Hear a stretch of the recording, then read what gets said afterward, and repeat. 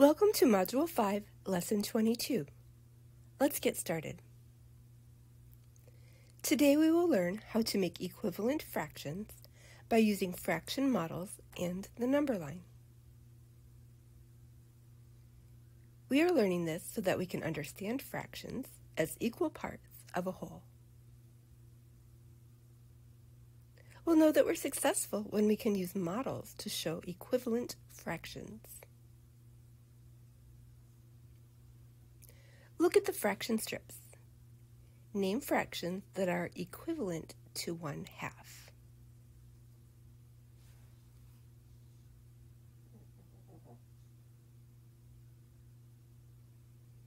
Answer. Fractions that are equivalent to 1/2.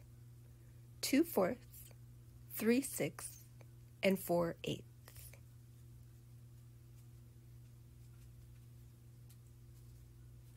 Let's find other equivalent fractions.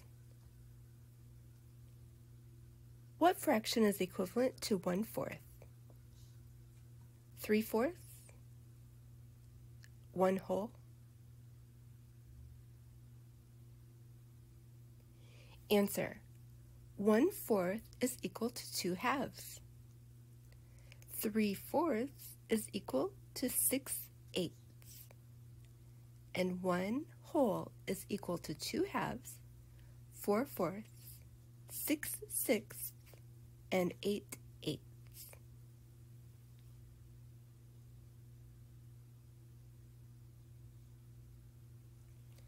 We can say that 2/3 equals 4/6. What do you notice about the numbers in these fractions?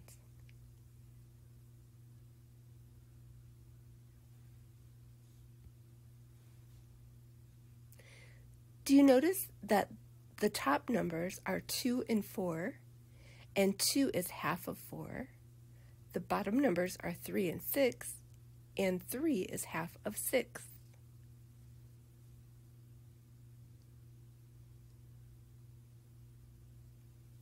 What is the next equivalent fraction if the bottom number is doubled to 12?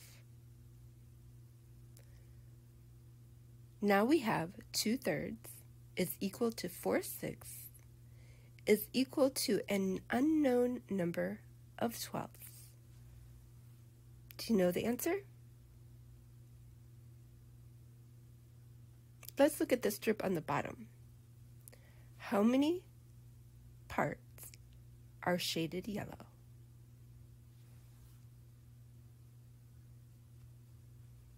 The next equivalent fraction is 8/12.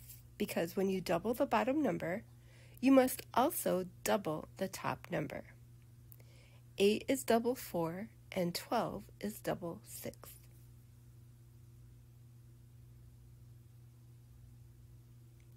What is the fraction that represents the shaded area on each figure?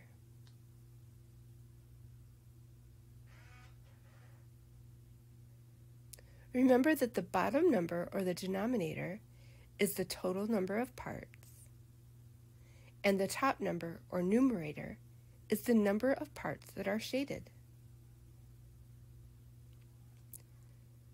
So the fractions are 2/3 for the top figure and 4/6 for the bottom figure.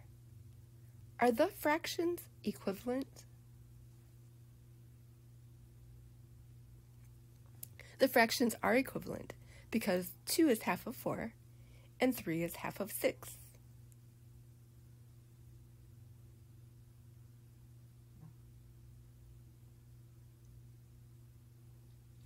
Let's look at unit fractions. Here we have 1/2, 1/3, 1/4, 1/5, and 1/6. 1/7, 1/8, 1/9, and 1/10. Now it's time for the read, draw, write question.